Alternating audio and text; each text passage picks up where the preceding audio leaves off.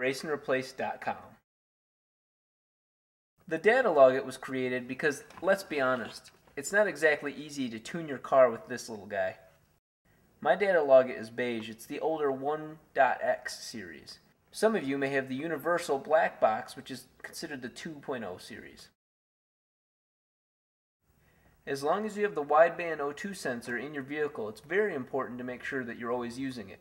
Running the car without the O2 sensor on can cause serious damage. We're not going to be using many of the logging and recording features that come with the LM-1. Instead, we're going to be using the Datalogit.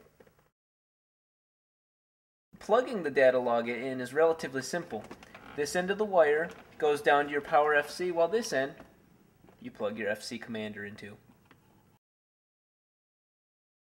A person with an older laptop will have a serial port on it.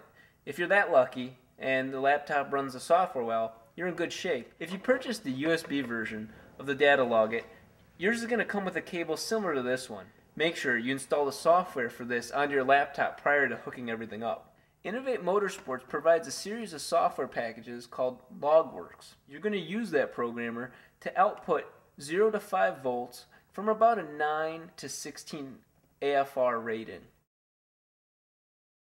When plugging the LM-1 sensor into your FC-Datalogit, you're going to have a couple different issues to deal with. There's a thin wire that looks like a sound jack that was supplied with the LM-1 when you purchased it. You're going to plug that wire into the analog output. The FC-Datalogit has a variety of inputs which allow you to log analog signals, such as the LM-1. What we did here is we plugged the hot wire, the red wire, into AN1, and then plug the ground into AN2. When setting it up this way, make sure that you take delta AN1-AN2 on your Datalogit software. The white wire has the same properties as the red one, so if you don't plan on using anything else, go ahead and make sure you put the two together. It's important that both the LM-1 and your Datalogit have the exact same output and input. Having different values between the two units will result in incorrect AFRs and ultimately can give you bad advice on how to tune your car. There's a good chance that the LM-1 and the Datalogit will actually read different values. If that's the case, make sure to program it accordingly.